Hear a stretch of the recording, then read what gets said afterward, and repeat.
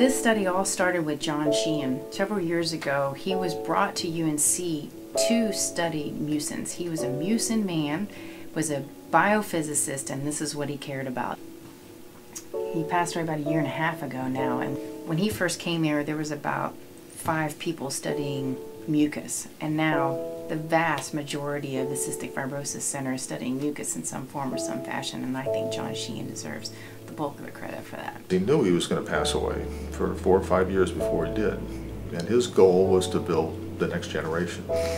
And so he obviously had Mehmet to start with, who was a wonderful investigator.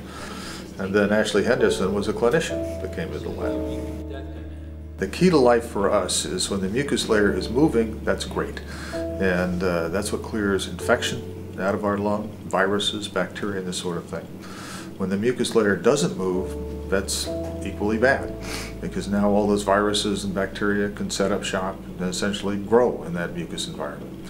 And that leads to the kind of chronic infection that we see in CF.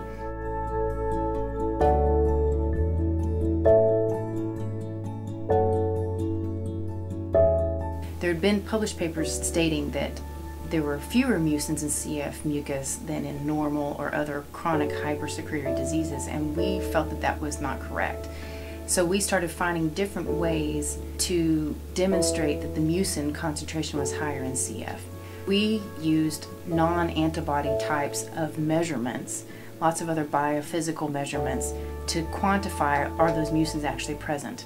Mucins are hyperconcentrated 3 times in cystic fibrosis lung, and also we found that osmotic pressure as a result is almost 6 times higher than normals. And it turns out the mucin concentration drives the water drawing power of the mucus layer.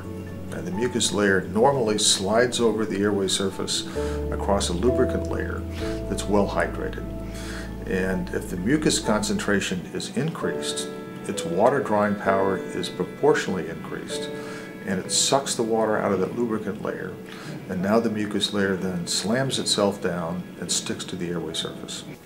If we can find ways to decrease the mucin concentration at the surface of the airways, then we might be able to improve how they're able to clear the mucus from their lungs. This is true not only for cystic fibrosis, but other diseases like COPD, which is chronic bronchitis, and asthma, which also produce a lot of sputum. This paper was a fun one because it's, like we call in the Marshall Lung Institute, it's an onion paper.